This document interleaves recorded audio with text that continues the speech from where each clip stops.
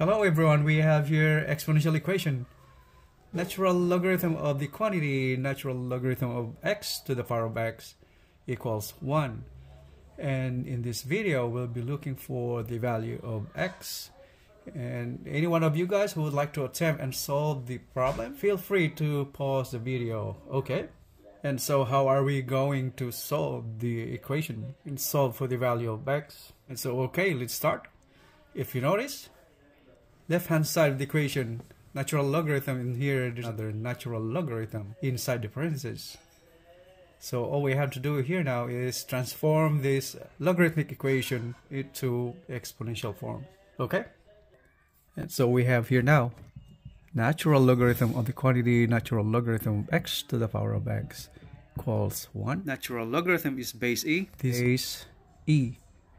And so we transform this into exponential form. So we follow this arrow right here. So e to the power of 1 is equal to the quantity in the parentheses. So natural logarithm of x to the power of x. So from here we move the variable x to the left and constant to the right. So we have here now natural logarithm of x to the power of x equals e to the power of 1 is e. And once again, this is base e. So transform this again into exponential form. So we're going to have to follow the arrow right here on the counterclockwise direction or rotation. So this is now e to the power of e equals x to the power of x. And now if you notice, the base is the same as its exponent.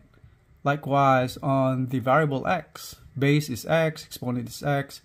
What can we say about this? So based on comparison or correspondence, that's e is equal to x, right? Or the same way x is equal to e. That's our final answer. So now we have to check our answer. So we'll be substituting the value of x to the original equation. And so we have here the original equation, and we have the value of x is e. And here we take the value of e as 2.718. Substitute this to the value of x in the original equation. So now we have here natural logarithm of the quantity, natural logarithm of e, that is 2.718 to the power of e, that is 2.718. Equal to 1. That's the question mark. Actually, e is the approximate value. It is because we rounded off to 3 decimal places. So we have here now ln of the quantity, ln of 2.718 to the power of 2.718. This is now ln times the quantity, ln of this amount is equal to ln of 2.718 to the power of 2.718. That is 15.146. Is this equal to 1?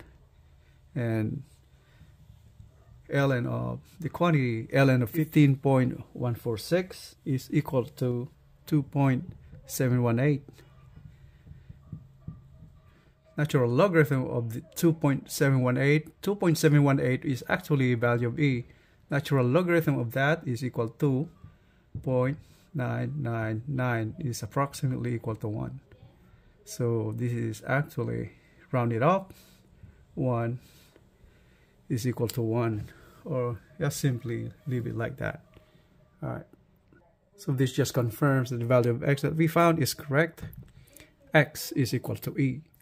And so that's all for now that I have for you today. And for those new to my channel, if you like this video, just don't forget to hit the like button and subscribe for more videos.